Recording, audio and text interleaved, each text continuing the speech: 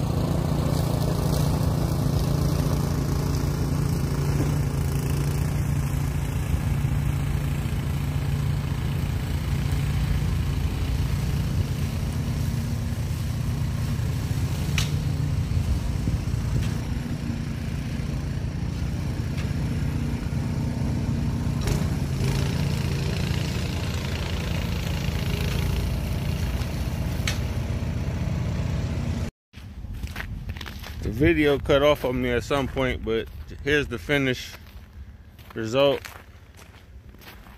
I always go ahead and throw the walkway in there. The walkway is included because I use a snowblower and it takes like literally seconds. The city usually does the sidewalk, but this customer pays an extra $5 just to do the sidewalk. So it's really no big deal. This is probably the only sidewalk I do, but I always include the walkway. And there you have it. Sorry for the video cutting off. I think my phone only shoots 10-minute videos, so I'm on my phone right now. I didn't bring out the Sony handheld, but I also wanted to show you what I made off the property. and what you can make off a property about that size, depending on where you at.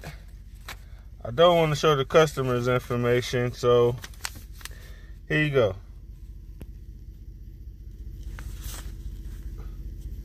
$35. $35 for that. And like I said in another video, I used to do about 30 of these a day. So you do the math, you know. If you don't mind, go ahead and like this video so other people can find it. And subscribe to this video if you want to see more footage of me taking care of customers, driveways. And pretty soon here, spring will be coming, and I'll be showing how I do spring cleanups, different tricks of the trade in the spring, how I do gutter cleaning. And also in the summertime, I'll be cutting a whole lot of grass. So go ahead and subscribe if you like seeing stuff like that. All right, well, see you next time. Peace.